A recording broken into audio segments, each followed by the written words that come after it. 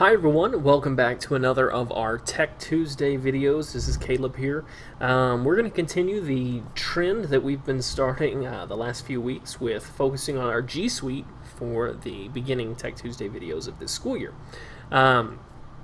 We've done a general overview of the G Suite, but today I wanted to dial it in a little bit on one specific product. We're going to be focusing on Google Docs today. So Google Docs is Google's spreadsheet. Excuse me, not spreadsheet. Their word processing app, similar to Microsoft Word. Or if you're familiar with Apple, it's similar to Pages. But without further ado, let's go ahead and jump into it today. So there's a couple of ways you can get to Google Docs, and I'm going to show you the first way, the way that you're probably going to go to it the most. It's going to be through the Google Drive. So you open Google Drive, and this is the section that has all of your Google files. You can see here I'm using a pretty sparse account, so I don't have anything in my Google Drive. But if I hit this New button right here in the left-hand side, it gives me the options to put a lot of new things into my Google Drive, and one of them is Google Docs. So I can press Google Docs, and what it'll do is it'll open a blank Google document that'll allow me to start filling in. This is what I use for the most part because I'm just opening up blank documents. I don't really need anything else. I don't need any templates usually, so this is the way I go. But if I do need a template, I go a different direction with it.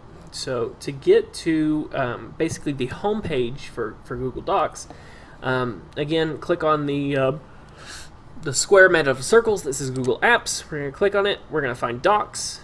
Click on that, and it'll open to the Google Docs homepage. And from here, we can browse the template gallery if we want a specific template. So I just click on the template gallery, and I'm here on the General tab, and I've got different types of essays, a report, different reports,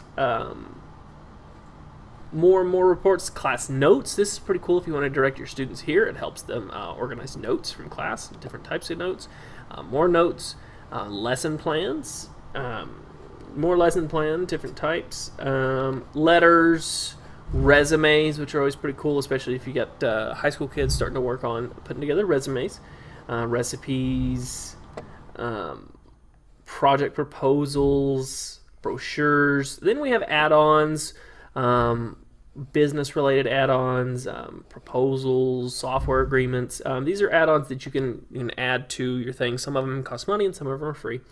But let's go back and let's say you want to do a lesson plan. I know we do lesson plans inside of Eduphoria, but maybe you wanted to kind of plan out inside of a document what your lesson plan was going to look like before you put it into Eduphoria.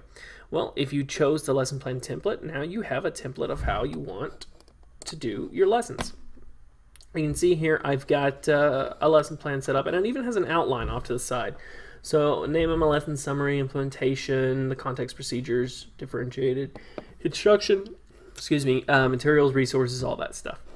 As you can see, it's a word processing document. It looks very similar to Microsoft Word in some aspects. We have a file, edit, view, insert, all those.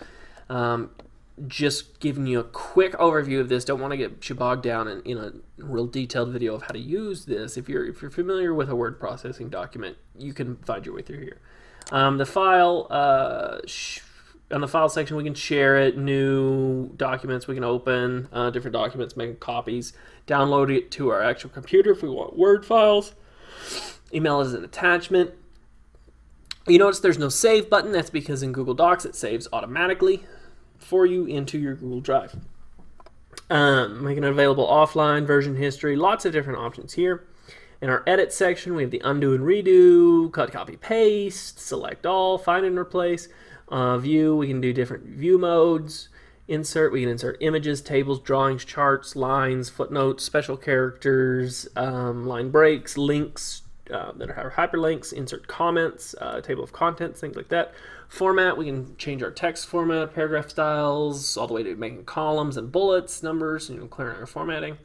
Tools, we have the spelling and grammar check, word counts, voice typing, which is really neat, allows you to actually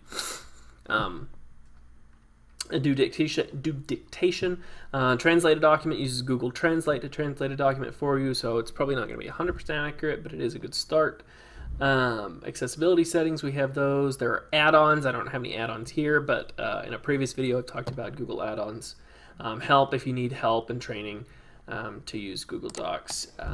And then the bar below it, we have the undo and redo, send it to the printer, spelling and grammar check, paint format, font size, font styles, font type. Excuse me, this is not font size. This is the zoom.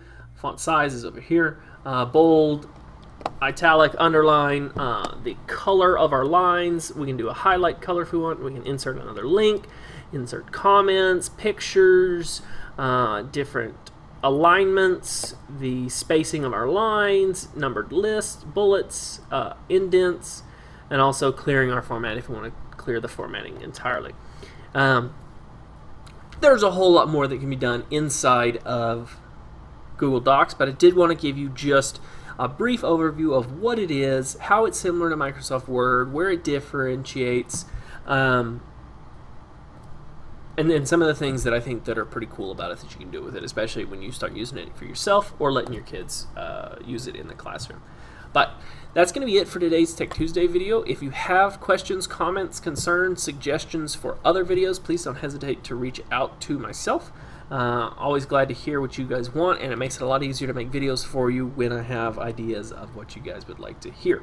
That being said, I hope you have a great rest of whatever day it is when you watch this video, and thank you very much.